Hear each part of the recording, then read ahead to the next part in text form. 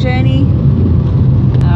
We left Ulladulla about 15 minutes ago, so we're heading to Sydney. We've got about another 180 kilometres to Sydney. Yeah. We left Designer Eco Tiny Homes. Yeah, we just left Grant's build site where he's building the tiny houses, and we did a little bit of a interview with him and a bit of a walkthrough with one of his display homes, one of the newer models, and I liked it. we just checked it, the audio and the video basically in the car, and the audio was all staticky, had a buzzing sound to it. Yeah. So I'm just testing out the different sounds between with and without the mic. We do have a, what is it called, a shotgun mic? Yeah, we've got a Rode shotgun shotgun mic. We'll try it. but we don't have it sort of set up for the gimbal with the mobile phone, but we can use it with our other camera.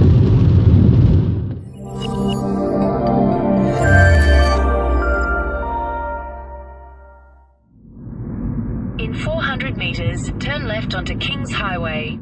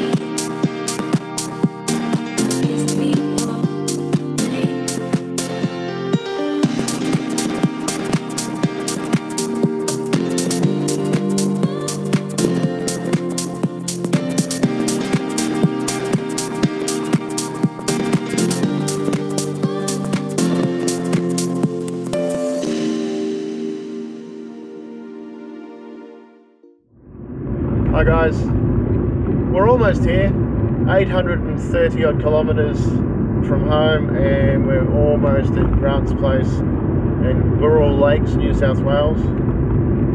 Have you ever been to Burril Lake? Never been here at all, ever. We've been through Bateman's Bay, never been to Bateman's Bay. So, what do you think of the trip so far, Lisa? Very scenic. Very scenic, lots of windy, especially once you get out of the freeway and head to the coast, which we needed to do. Very windy, but nice and scenic.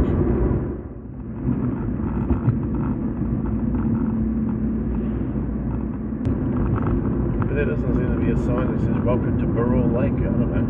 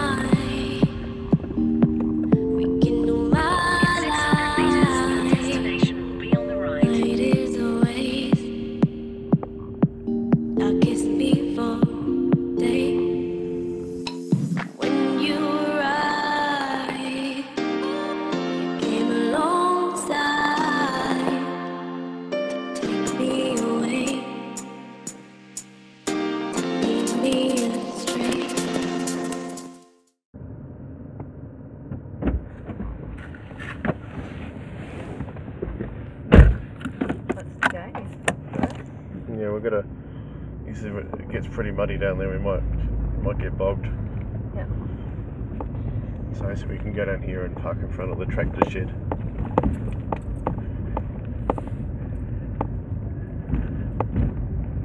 I guess that's his place there. Oh, wow.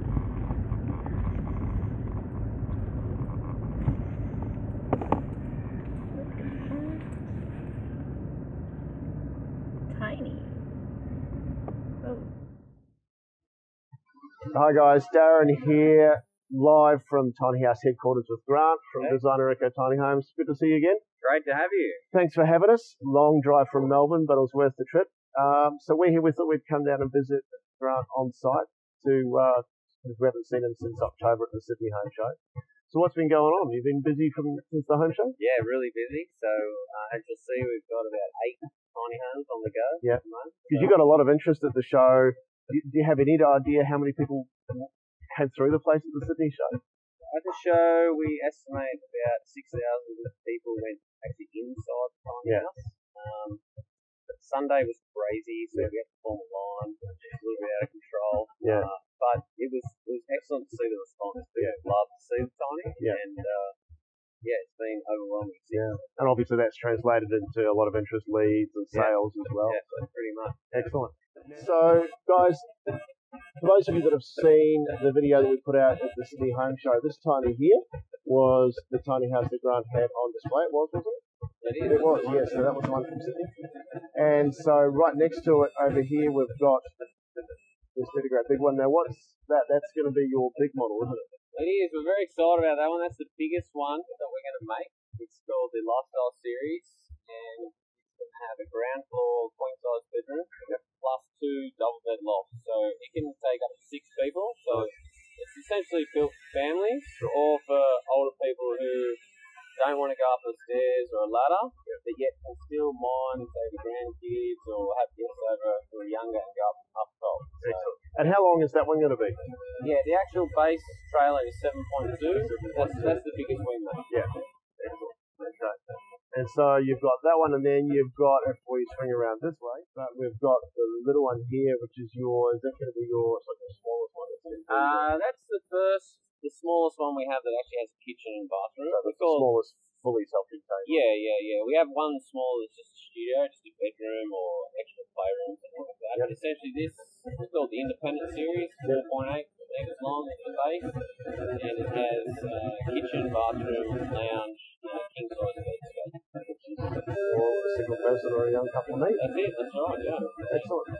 All right, and speaking of his smaller version, which is like the studio pod room, if you swing around here, you can see that Grant's got one over there, which he's using as his office at the moment. So, but as you say, Grant, it's a good idea for an office or a studio or a sleep out, kids' room, games room. It's perfect for us, and what we need here is an office, but also people ring all the time. They're after an extra playroom for the kids or a hobby space, sewing room. A little bit of me time space, you know? You know how it goes, That's it.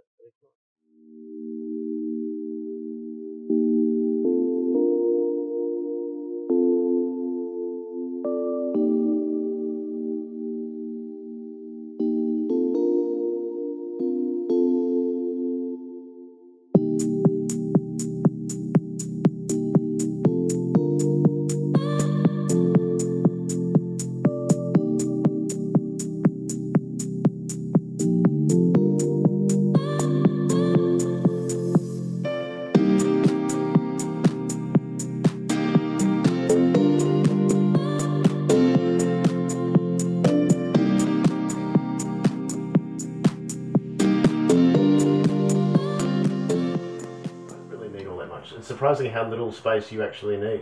Yeah, and I think as well, people got to remember in a tiny house, every space is utilised for storage. So you'll see everything has got a drawer or a cabinet, even into the seats. All underneath the seats, it's drawers or fold down cabinets. Nothing is wasted. You can't afford that. So people say, oh yeah, you have to compromise with tiny homes. But not that much. I don't think you have to compromise that much. I think, honestly, if you have more things that can fit in this place, you actually probably don't need it. No, that's right. And you know, as I've said on many occasions, the people that I've spoken to that are doing this, the people that I've seen interviewed online that are doing this, the people that are actually doing it, that are actually building and actually living in a tiny house, for them, there is no compromise. It's not this option, or it's not a case of they've settled for this or it's second best. This is actually a conscious choice of what they want to do. And it's not, oh, we're poor, we can only afford to do this. It's actually a conscious decision to go tiny and to simplify their life. So, excellent. Now with this one, obviously being a smaller one, you've gone the option of, what do you call this? It's kind of the first 3 are stairs and there's a ladder. Yeah, a little hybrid stair. Yeah. Storage stairs. Storage stairs is what we tell people, but Yeah. you can continue the storage all the way up, but we just want to show people the difference, because this is a display model, so we're just trying to show people a few different options. Same with the seat and that we have here. And the table, we can spin it around this one. So if you wanted to have more guests and have seats come out, or if you wanted to laze here and watch TV, do some computer work, you can configure it however you want. Or you can actually pull this one straight out and take it outside. So it's an outside entertaining area. You just put it in a pre-made hole outside, and so it's very, very versatile, this unit. Excellent. Wonderful. All right, and of course you've got the bathroom down the end, same configuration as your other model. And so there's an option obviously of composting toilets versus regular. Yeah, it just depends where you're putting it. If you have access to a sewer system that you can connect into, go with a flushing toilet. If you don't, we put a composting toilet in. Or if you're going to move it regularly, you can just put a regular caravan cassette-based toilet. Yeah, sure. Excellent. Okay, and plenty of storage. Again, more storage here. Little fridge. What sort of? Do you know the size of this fridge? Yeah, this is a 92-litre fridge. It's actually the only one that you can buy that has a separate fridge and freezer section. So if you'll notice, with most bar fridges, the freezer is within inside the fridge. Yeah, like a little ice box it's inside. Horrible. Yeah, it's horrible. It doesn't actually work. So this is the only one I've been able to source that has a separate, so you can actually have legitimate ice cream. Yeah. Which is important for me. Yeah. It is. I mean, we had that in our caravan that we lived in for 12 months, and we had, you know, the caravan fridge, but inside there was a little box, a little secret freezer box, and it wasn't all that practical. It was good for an ice tray. Ice tray, that's about it, yeah. So again, plenty of pantry storage in here, and in here as well. Yeah, there's your full robe in there for your suits, Oh, that's you know, all your clothes. Yeah. And that's it. There's this idea of, you know, combined multi-function use. So something like this, I'd imagine, might be wardrobe / office stuff / some pantry items as well. I mean, there's no rule that says you have to have one designated space and one designated room for all your clothes, or all your food stuff all your pantry items go into one space. There's no reason why storage can't be combined. That's right, yeah. Excellent. So this is Grant's display model. He has got one over in the shed, which we'll have a look at in a minute, which is the same size as the same model. That he's building for a client who just wants sort of a basic shell, and he's going to finish it off himself. So that's in the workshop, so we'll have a quick duck end of that in a moment. Yeah, this is the mattress is on here, Grant. This is a queen size or double size, or? That's queen size bed. Yeah. So this is a queen size, you guys, and you've got a good 300 mil of space on either side of the mattress. As Grant said, it can fit a king size as well. And if I'm sitting on this side of the bed, I'm 5'7". There's still plenty of headroom. You can sit up in bed. There's plenty of room for some cabinetry down the side there if you would so desire. Skylight there. So all in all, a very pleasant place to be. And a little railing there to make sure you don't fall off in the middle of the night. And levered windows there for ventilation as well. So this is the upstairs of Grant's Independent series. If you do want to find out more about this particular model or any of Grant's models, feel free to give him a call, let him know that we said hi, and he'll help you out with all your inquiries. So guys, one of the important things to consider in a loft is ventilation, and not only that, but if there's an emergency and you need to get out ASAP, you want to have some form of exit, and there's nothing better in terms of an exit than a dead great big window that opens up.